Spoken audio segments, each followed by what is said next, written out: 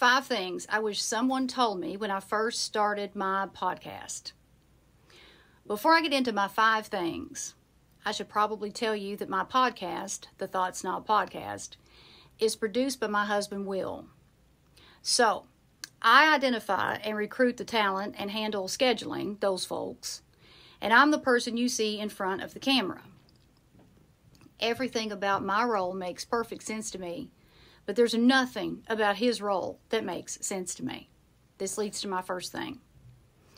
I am astounded by the amount of work that goes into a podcast. People make it look so easy, but it isn't. I thought episodes would be taped and then aired. No.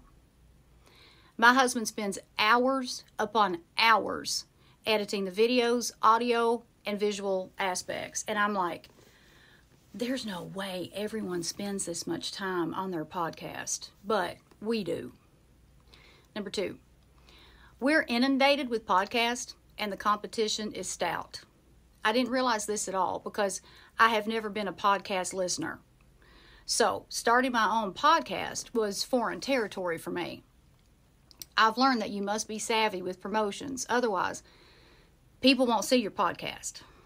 The best way to promote a podcast is to be a guest on other people's podcast. When your last name isn't Kardashian, you got to work 10 times as hard to get people to tune in. And consistency is imperative. Don't even bother with promoting if you aren't consistent. Because I wasn't that familiar with podcasts, I didn't realize that we would have to air 1 episode weekly. I thought we could air an episode per month. No. My podcast is very new. We aired the first episode on June 4th. I've already learned not to stress over the promo. I focus on making content that'll help people enhance their lives, whether providing information about healing your physiology, attracting abundance, and various other life hacks. Number 3, making good content is way more difficult than I ever imagined. Now, I love to interview people, but when you have to be consistent with cranking out excellent interviews, you better be good at what you do.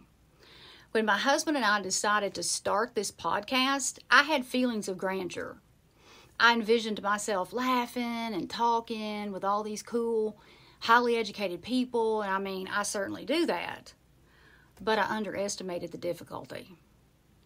When you haven't met someone before you interview them, you never know how the chemistry will be between the two of you. And when the chemistry is lacking, which is no one's fault, you better be good at what you do. So, I've learned to over-prepare. I cannot emphasize how much time that takes because you can't ramble. If you ramble, you waste people's time, and they will not listen to you. I usually have a script as a crutch in case I lose my train of thought. And on that note, I want to point out that you must cater to your people.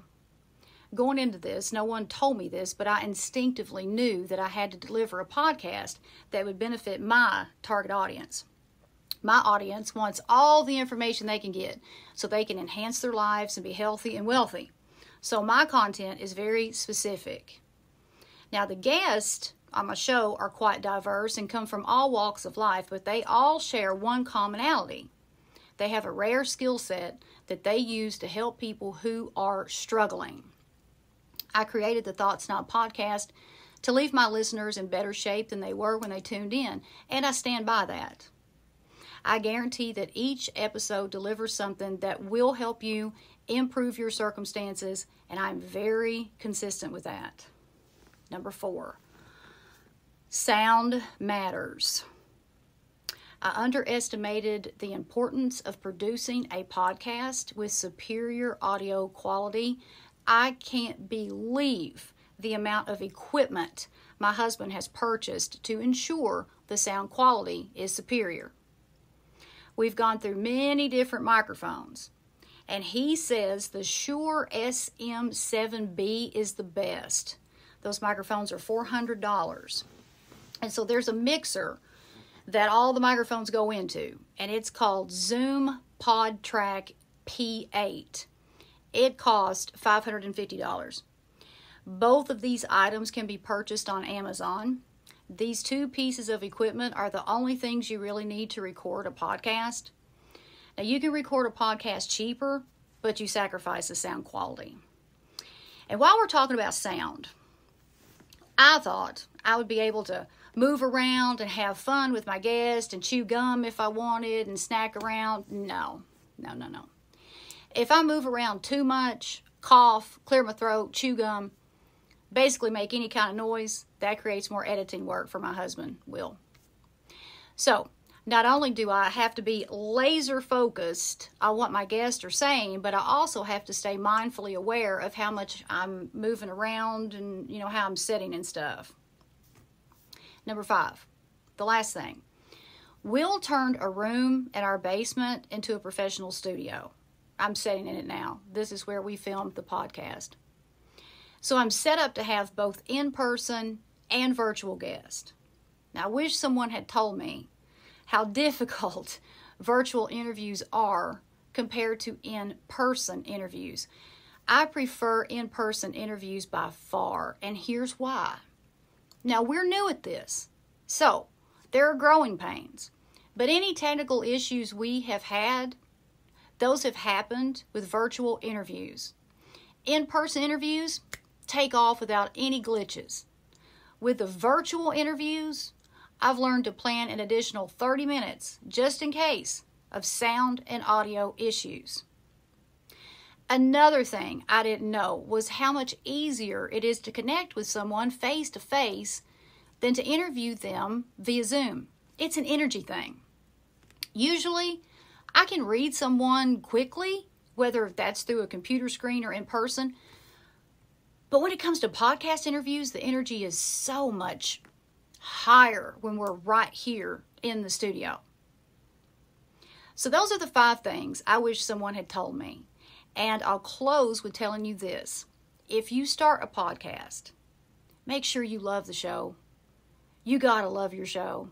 Otherwise, you'll burn out quickly, especially if you stress over how many people are listening. Now, my podcast gets pretty decent traffic, but that's because I've spent the last 3 years building a strong online presence. So that's important too. So before I close out, would you like to see the studio? I'll show you. All right, I'm giving you the grand tour here of our podcast studio, and it's a little messier than usual because we've been moving stuff around. So all of those black things on the wall, that's something to ensure sound quality.